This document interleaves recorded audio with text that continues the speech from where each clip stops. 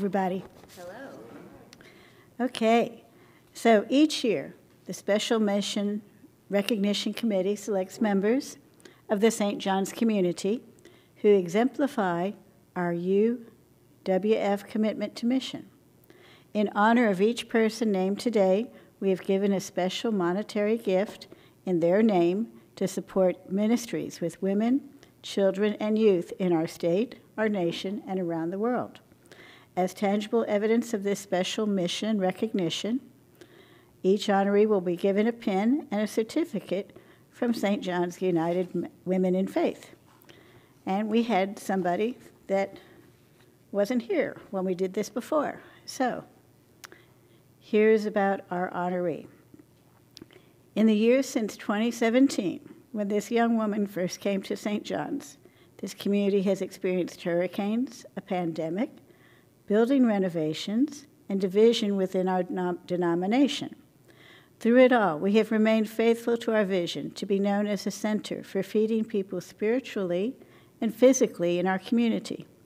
With God's grace, we have been able to maintain that vision with strong faith and strong pastoral and lay leadership. Today, we want to recognize the hard work and dedication of Pastor Lane,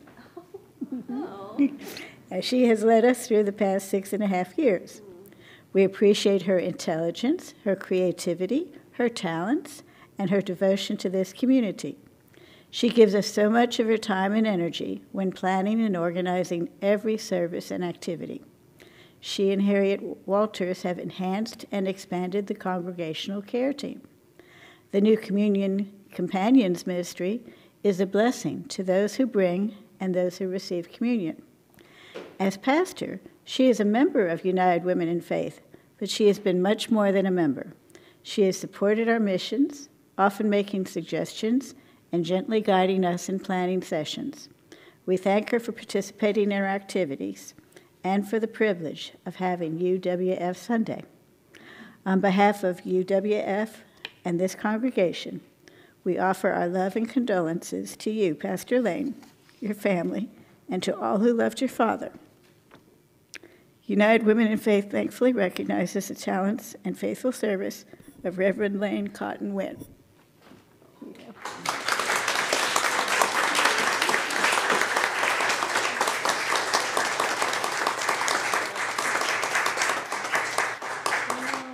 had to wait till you come back. Yeah, thank you so much. Thank you. Wow, it's hard to surprise me in worship, but you did. So sweet. Thank you so much to United Women in Faith and the whole congregation for how you have joined me in ministry here and allowed me to be a part of ministry with you.